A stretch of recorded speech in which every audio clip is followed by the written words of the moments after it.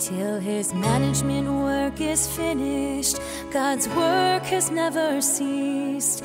He's always been busy. God has never halted, but mankind is different.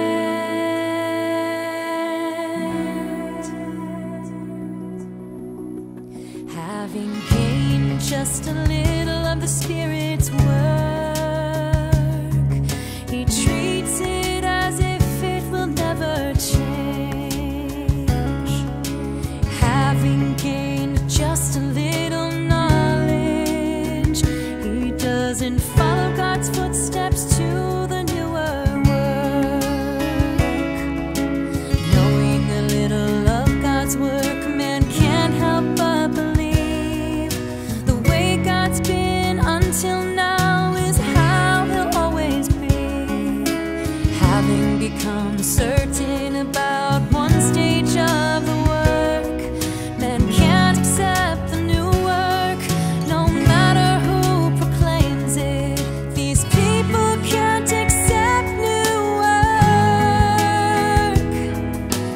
They are too conservative.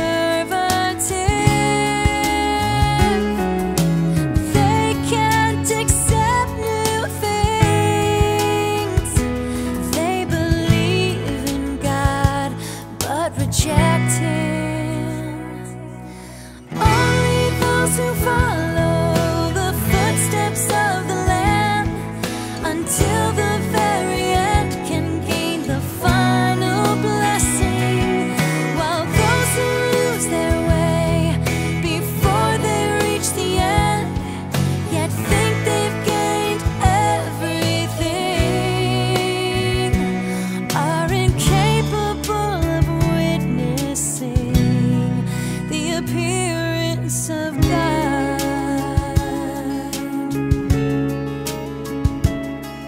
They cut God's new work short without any good reason. Still they're sure that God will take them up to heaven.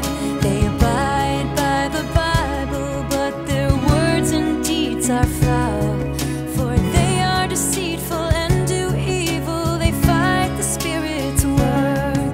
They can't keep up with the work of the Holy Spirit. They cling just to the old work. They're not only disloyal, but become God's opponents and the ones who will be punished. Are there any more pitiful than them?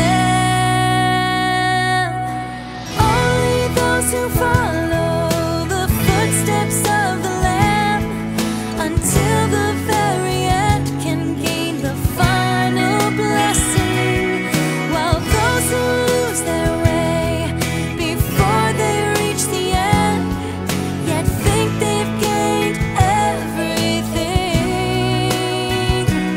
are incapable of witnessing the appearance of God.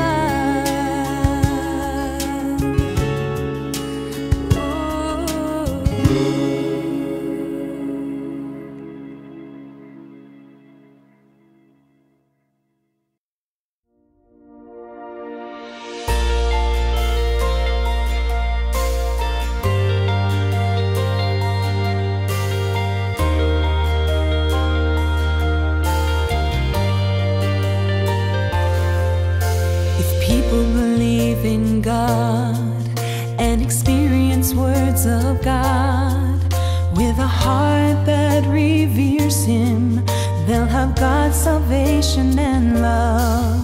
These people can witness to God.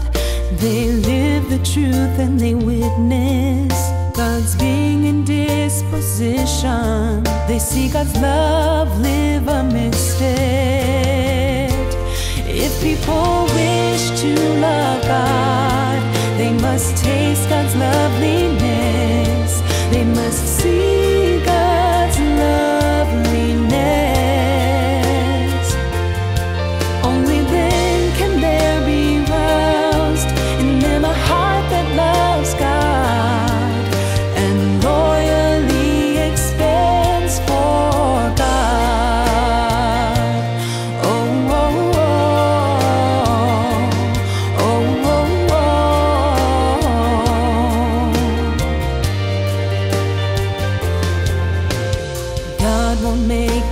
love him by words or imagination.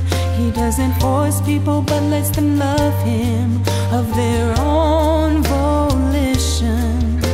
He makes them see how he's lovely in his words and the work he does.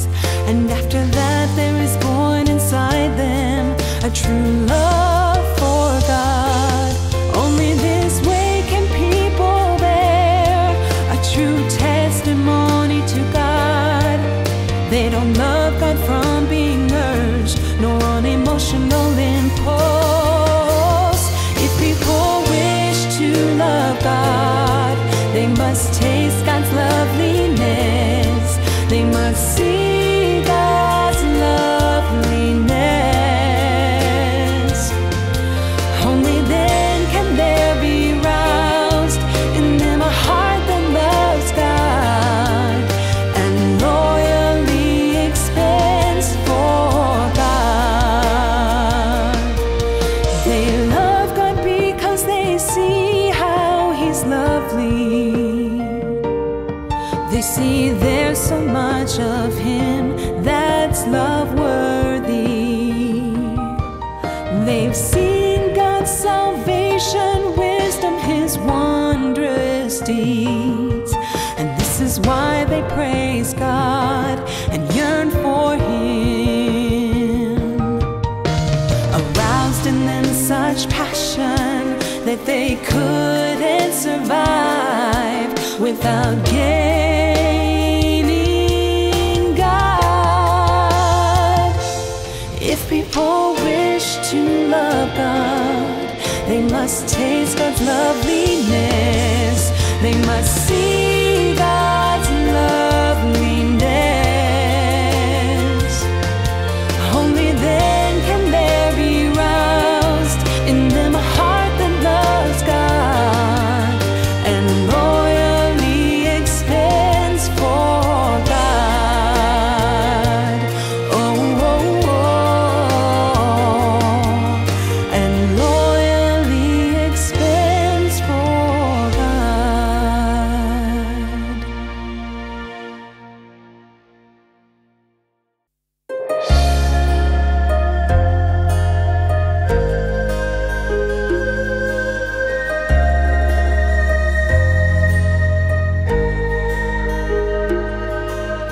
When the Ninevites fasted and wore sack and ashes, God's heart began to thaw.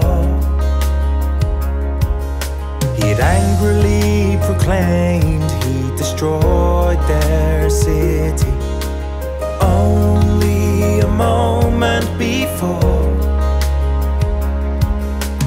Once they had confessed and performed repentant acts, God's anger transformed to mercy and tolerance.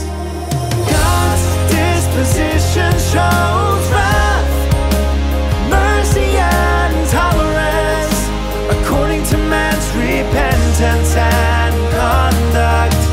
All he expresses is pure and direct, its substance distinct from all in creation.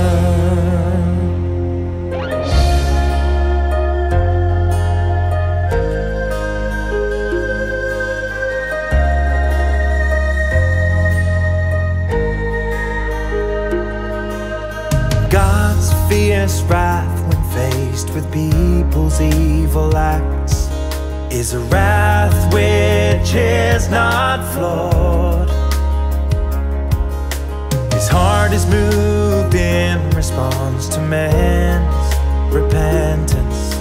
It brings his change of heart.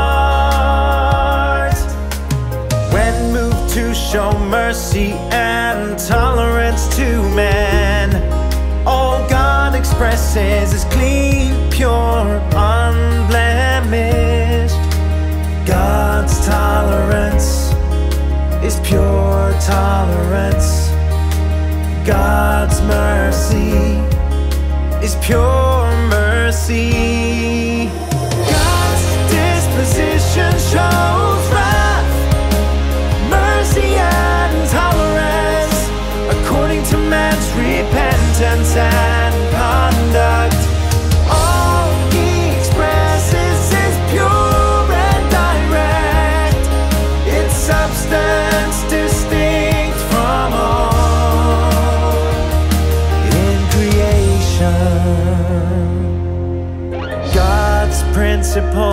behind his actions are free from any blemishes or flaws. As our actions he takes and decisions he makes, and every one of his ideas and thoughts, God's disposition shows wrath, mercy and tolerance according to man's repentance and conduct. All he expresses is pure and direct, its substance distinct from all in creation.